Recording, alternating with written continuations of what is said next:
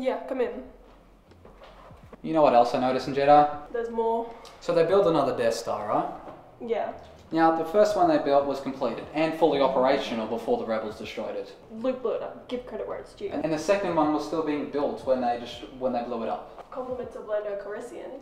Something just never sat right with me the second time they destroyed it. I could never put my finger on it. Something just wasn't right. And you figured it out? Well, the thing is, the first Death Star was manned by the Imperial Army stormtroopers, dignitaries. The only people on board were Imperials. Basically. So, when they blew it up, no prob. Evil was punished. And the second time around? The second time around, it wasn't even finished yet. They were still under construction. So? A construction job of that magnitude would require a hell of a lot more manpower than the Imperial Army had to offer. I bet there were independent contractors working on that thing. Roofers, aluminium siders, plumbers. Not just Imperials, is what you're getting at. Exactly. In order to get the job done quietly and quickly, they would hire anybody who could do the job. Do you think the average stormtrooper knows how to install a toilet main? All they know is killing in white uniforms.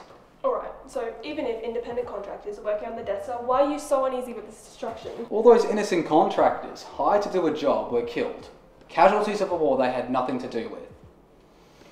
Alright, look, you're a roofer and some juicy government contract comes your way. You got the wife and kids and a 2-story in suburbia. This is a government contract, which means all sorts of benefits. All of a sudden, these left-wing militants blast you with lasers. You didn't ask for that. You have no personal politics. You were just trying to scrape out a living. Excuse me, I don't mean to interrupt, but what were you two talking about? Ending of Return of the Jedi. My friend is trying to convince me that any independent contractors working on the Death Star were innocent victims when the space station was destroyed by rebels. Well, I'm a contractor myself. I'm a roofer. Done and ready home improvements.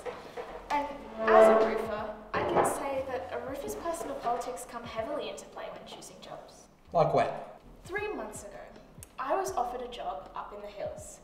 A beautiful house with tons of property. It was a simple reshingling job, and I was told that if it was finished within the day, my price would be doubled. But then I realised whose house it was. Whose house is it? Dominic Bambino.